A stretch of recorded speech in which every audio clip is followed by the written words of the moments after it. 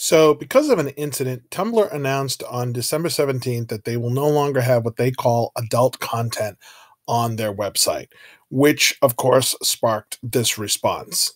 All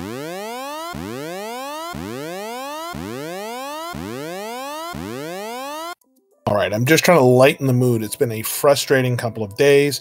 I have friends that are body paint artists, and they've been trying to get their stuff off of Tumblr, and we tried all sorts of different things.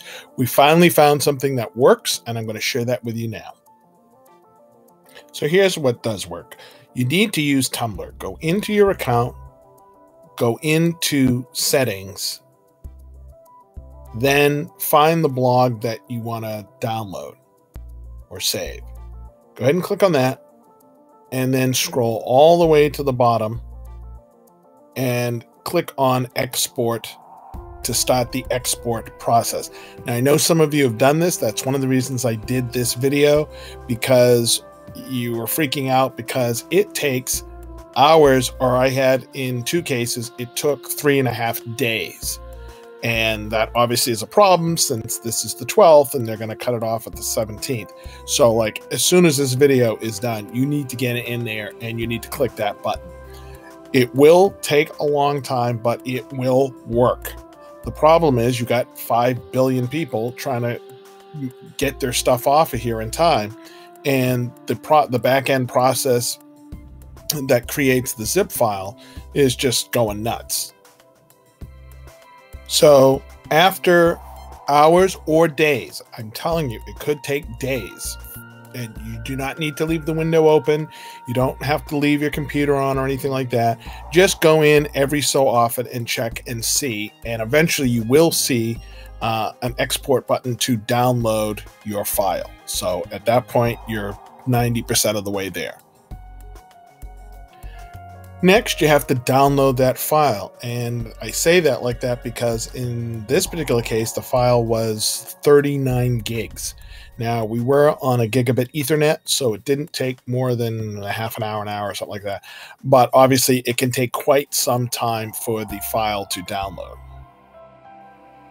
The next problem you're going to run into is that there's an error in the file, but it's not fatal.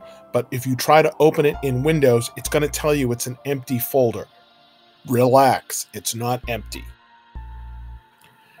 You'll just need to open it with a third-party unzipping program. Okay, so huge disclaimer here. I cannot take responsibility for the different tools that are out there. I do feel that this one is safe. If I had to recommend it to my mother, I would. But again, I have to put on the disclaimer. These are third-party tools that I have no control over. I'm going to suggest WinZip, which was created by Corel way back when. You guys probably don't even remember Corel Draw, which was purchased by WordPerfect in Orem, Utah. And you probably don't remember WordPerfect either. But anyway, I've used WinZip for a gajillion years, and you don't normally get it now because Windows has unzipping built in, but it doesn't work in this particular case with this file. So we went and we got WinZip. Again, I said to you, I do not take responsibility for this program. So after you've installed WinZip, in my particular case, you can go ahead and open that file, and Bob's your uncle. The files will start to extract. You're going to get 2 errors or 3 errors, and that's what's causing Windows to have a hiccup. It's going to say something like it can't process the file. I think there's a manifest file that it puts in there, and for some reason, the Windows zip program dies when it can't figure out what to do with it. WinZip says, I don't know what to do with it. Is it okay if I just skip it? And you say skip, and then at that point, it will start extracting your files. If you got the information you were looking for in this video, please hit the like button. Please hit the subscribe.